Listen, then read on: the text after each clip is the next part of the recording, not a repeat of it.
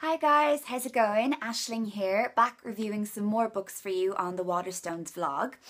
This month I'm going to do something a little bit different. I've got some advanced reading copies of books that are coming out in the next 2 months that I've been reading ahead of time and want to chat to you guys about. Now, first up, coming out in March, I've got Almost Love by Louise O'Neill, and I just want to stress that these covers I'm going to show you here, they're not going to be the final covers because these are just advanced copies, so the final cover is going to be much more beautiful, and same for the other 2 books that I'm about to show you as well. Now, Almost Love is Louise O'Neill's first adult fiction novel. She's previously written teen fiction. Anyone who's read Asking for It, which was her last book before this, I think is going to be a big fan of this. But I will stress that this is definitely an adult book, although a lot of people who read her YA books were definitely adults, so she's kind of got that crossover fan base. Almost Love follows the story of a young woman called Sarah, and it kind of chronicles her relationship, very fraught relationship with an older man, and then how that goes on to affect her life and her relationships in the future, and how it kind of overwhelms everything and becomes obsessive.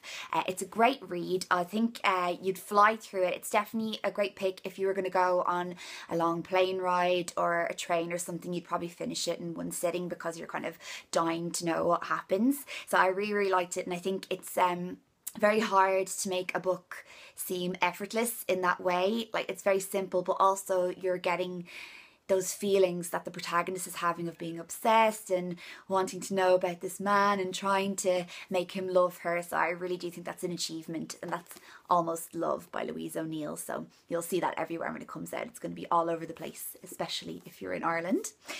Next up, I have Census by Jessie Ball. Jessie Ball was named one of Granta's best young American novelists last year, and this is his latest novel. It's going to come out in April. There's actually a beautiful note at the start of the novel before you get into the main body of writing. It's a note from the writer, and it's basically a dedication to Jessie Ball's brother, who died at a very young age and who had Down syndrome.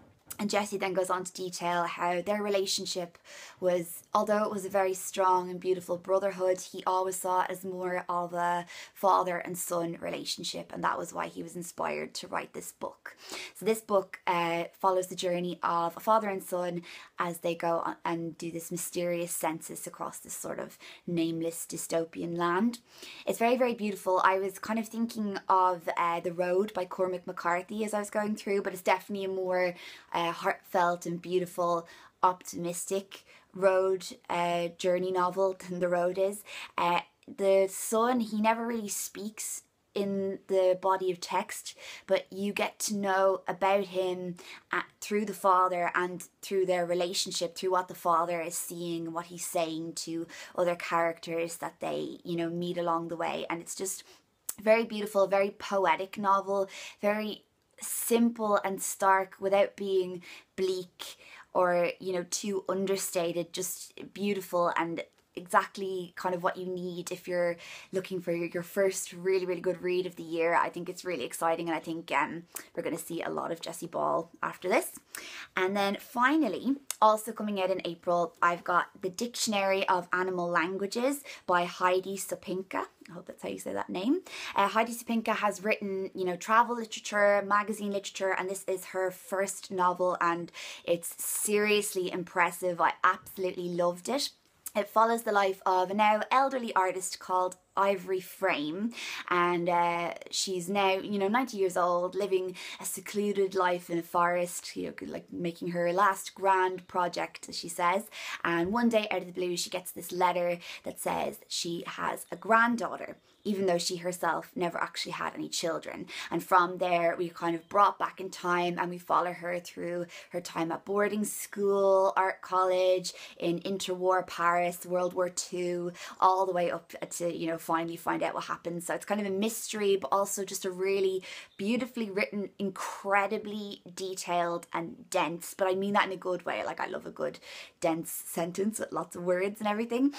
Really, really just fantastic, impressive writing. So I'm actually really interested to see if she's going to write another one. I know this one hasn't even come out yet, but I hope she writes another one. There was also a lot of like beautiful links with animals, because the main character Ivory, she now lives in the forest, and she's always talking about the sounds of the animals, and every chapter is named after a different animal, and the story kind of links up with that animal, and it's just, there's so much going on. It's really, really beautiful. I almost can't describe it well, so maybe just read it when it comes out in April, okay?